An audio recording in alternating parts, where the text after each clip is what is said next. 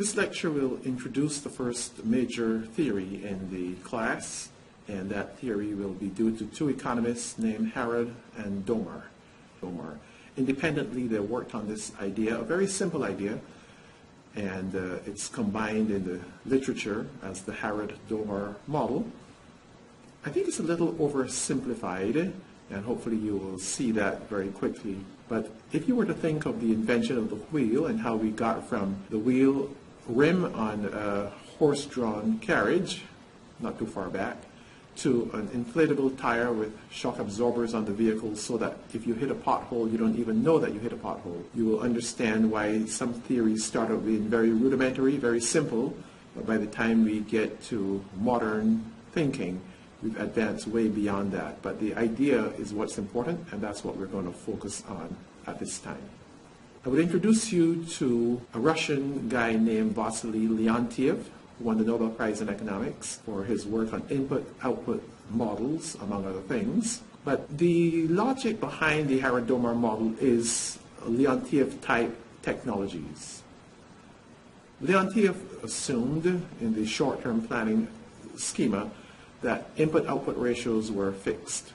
The idea of a fixed input-output ratio works like this. Each computer needs one worker. You can't add a second worker to the computer and increase productivity. Only one person can work with that computer at a time, and therefore having a second worker would just be a waste of labor power. In order to get that second worker productive, we need a second computer. So let us assume that we have a large number of workers and a small number of computers. Many of the workers have nothing to do, and they would be better off leaving the situation because their productivity is zero at the margin, or alternatively, bringing in more computers would solve the problem. Another way to solve the problem would be to figure out how to have more than one worker work with a computer. There might be a way to do that, a little outside of the box thinking. So for example, if one worker could use certain functions on the computer and another worker use other functions on that computer at the same time, then maybe we would find a way to be more productive with that computer. In the context of developing countries, a scarce resource in their economy is capital, and that the abundant resource is labor. But these economies have many individuals who are available to work, but not enough machinery for these workers to all combine with these machines to produce output. Alternatively, you might have some kinds of machines, but the machines are not right given the quality of the labor investment in the economy. So the workers might not have the technical know-how to make the machines work, in which case you'd have to increase their educational level or their training level so that the machines can actually be productive. If you wanted to think about this in a neoclassical context, imagine the demand and supply for labor and capital. So we have the price of the resource on the vertical axis, the quantity of the resource on the horizontal axis, and I'm going to use vertical supply curves just to keep the analysis very straightforward so that the price doesn't influence the supply. Having a positively sloped supply curve will not change anything about the analysis, so the vertical supply curve will work just as well. And we have negatively sloped demand curves.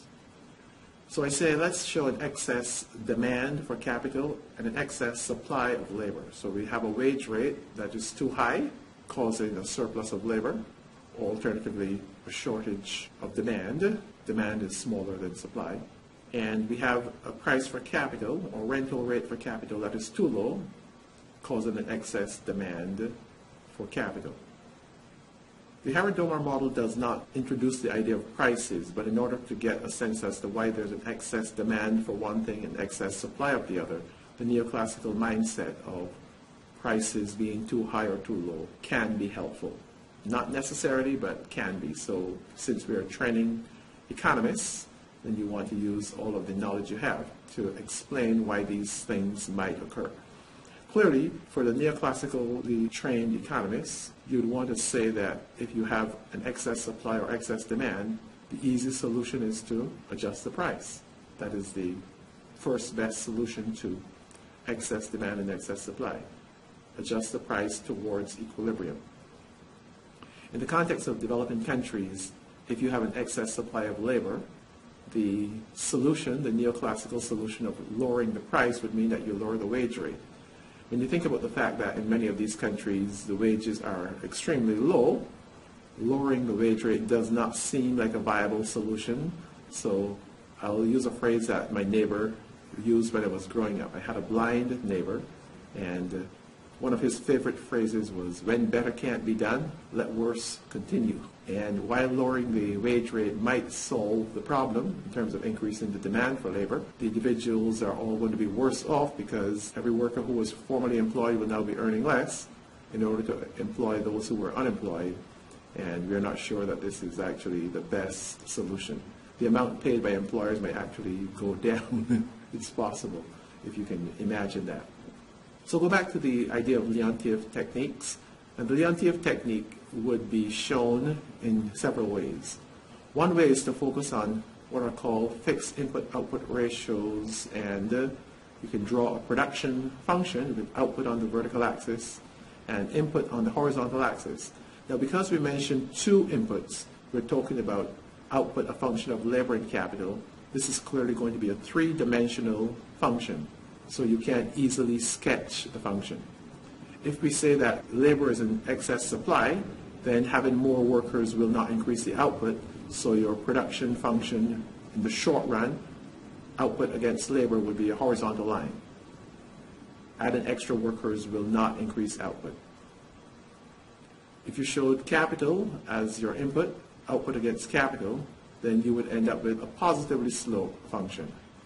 And you're saying that increasing the amount of capital will increase the amount of output, partly because of the fact that with a fixed input-output ratio, you need, for every machine, you need workers to be available, and we already said that there's a surplus of workers, so adding more capital will also cause more workers to be employed, and that fixed input-output ratio would mean that hiring more capital gets more output because there's excess supply of labor to be mopped up. In that context then, the production function in two dimensions, output against capital, would be a straight line. We are assuming that hiring extra workers will lead to the same amount of output each and every time. I guess we're talking about constant returns to scale, so that when we increase the inputs, if you double the inputs, you double the output. Constant returns to scale is one of the implicit assumptions here. It is not necessary. One could have decreasing returns to scale, but constant returns to scale works just as well, so let's stick with that idea. We're now going to sketch what are called isoquants. Iso means same quantity, and the isoquant is shown as capital against labor, so the graph is capital against labor. And the Leontief type isoquants would be L-shaped isoquants. What this means is that at the corner, you would show a given amount of capital and labor. That's the ratio of capital to labor in the production process. And if you were to increase capital without increasing labor, you would get no more output. If you were to increase labor without increasing capital, you'd get no more output. So in order to get more output, you need to increase both capital and labor simultaneously. So we will show the isoquant for any given level of output. And in order to show a higher level of output, we would show a new isoquant, a new L-shaped isoquant that moves further to the northeast. And therefore we have this series of L-shaped isoquants, and the corner of the isoquant is the only point that will be employed, capital to labor in a fixed ratio. One of the engines in the Harrod-Domar model is that countries need to save to invest. And that investment will produce economic output or economic growth. Savings is the key then that drives the economic model here. The first key. Investment ultimately is the driver, but in order to invest, you must save first. We know that in practice countries can borrow, so you don't need to save in order to invest. Now, if another country or another institution is willing to lend you the money, you can borrow and then repay from your higher level of output. No one nowadays saves to build a house. We borrow and then we pay back over the life of owning the house. It's called a mortgage. But the simple theory at that point in time assumed that countries had to save in order to invest. And therefore, growth became a very slow process, unless you could ramp up your savings or you could change the technique you were using towards a more capital-intensive technique. That would also help you to grow. So increasing your savings rate, switch to a more capital-intensive technique. These are the two solutions to the model. Now you can look at the video lecture on the Harrod-Domar model, so I would encourage you to pause this video and work through that particular topic. It should be safe for me to assume that you've actually looked at the Harrod-Domar model. If you have, I'll quickly hit the high notes. The capital labor ratio is assumed to be fixed. The saving rate is also assumed to be fixed. The saving rate is the level of saving divided by the level of output. S equals little s times y, and the capital output ratio is assumed to be constant. K equals little k times y. Y is output, k is the level of capital, S is the level of saving, little s is the ratio. So when you were to rewrite, little k equals big K on y, and little s equals big S on y. We assume that investment is the change in the capital stock.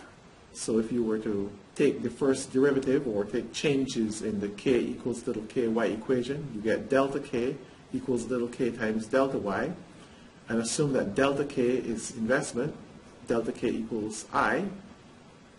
Now we start to move towards this simple theory. Suffice it to say that we're going to have S equals little sy. So key to the model is the idea that saving equal investment.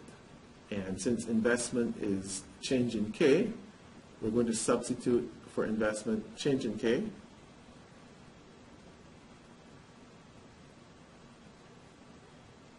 So we have I equals little k times delta y, and assuming that saving equal investment, we have S equal I, S equals little k times delta y, divided side by y, we get S on y, which is little s, equals little k times change in y over y. Change in y over y is the rate of growth of output. So the model boils down to the rate of growth of output equals little s over little k. Very simple model, oversimplified I would say, but it basically says that if you can increase your little s, your saving rate, or you can lower your little k, the capital to output ratio, if you were to take the reciprocal, so it would be s times the reciprocal of k, and the reciprocal of k is y over big K, so that would be the output per unit capital. So if you increase your level of output per unit capital, which means you become more productive, the same level of capital can produce more output, so you get a new computer, and the new computer is more productive than the old computer with the same individual operating it without necessarily learning more, so the technique has improved. So you increase your saving rate or you get a better technique. These are the two routes to increasing output.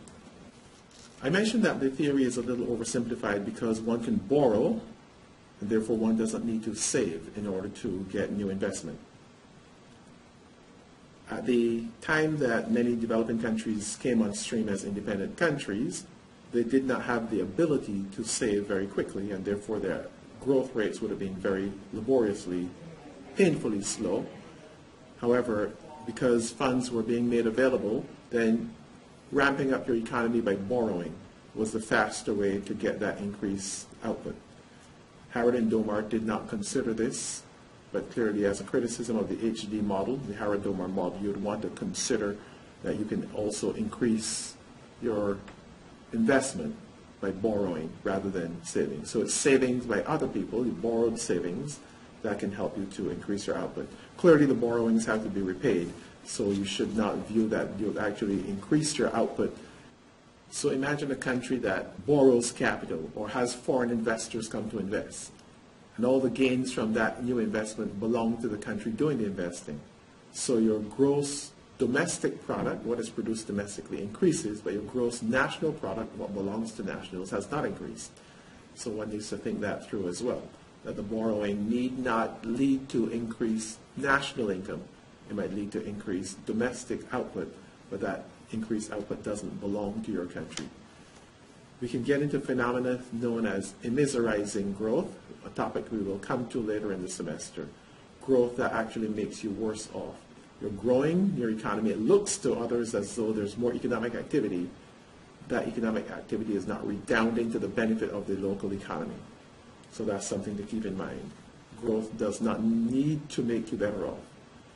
When I was a student in high school, one of the first experiments we did in biology was we took two seeds. We put one in a beaker with some cotton wool and put it on the windowsill. Obviously, you put some water in the cotton wool to help the seed germinate. And we put the second seed in the beaker with cotton wool and some water, and we put it in a closed cupboard with a little slit so that there's a little ray of light that could get into the cupboard. And after 3 days, we pulled the beaker with the seed from the cupboard, and we put it next to the one that was on the windowsill. The one that was in the cupboard was very long and yellow. The one that was on the windowsill was very short and green. Healthy growth versus unhealthy growth. I mentioned that as a by the way. Never thought that experiment when I was 13 years old would become useful, but it turns out to be useful in this context. So the Harrod-Domar model is oversimplified. It doesn't assume borrowing from international context, and it also did not include depreciation. So you can increase your capital stock, but it's possible that in increasing your capital stock, the new capital is replacing old capital, and therefore you're not actually increasing, you're just replacing. Clearly, if you increase more than replacement level, then your capital stock will grow. But that's another caveat or warning about the Harrod-Domar model. The original Harrod-Domar model did not include depreciation. Many economists have fixed that. It doesn't change the final outcome, but in case you want to go on to graduate school and you want to talk about the Harrod-Domar model, you need to have been informed of the criticisms of that model. So that takes care of the first theory, the Harrod-Domar model. The simple idea in summary is that a country that wants to grow has to increase its saving rate, I should say, or decrease its capital to output ratio, improve its productivity of capital.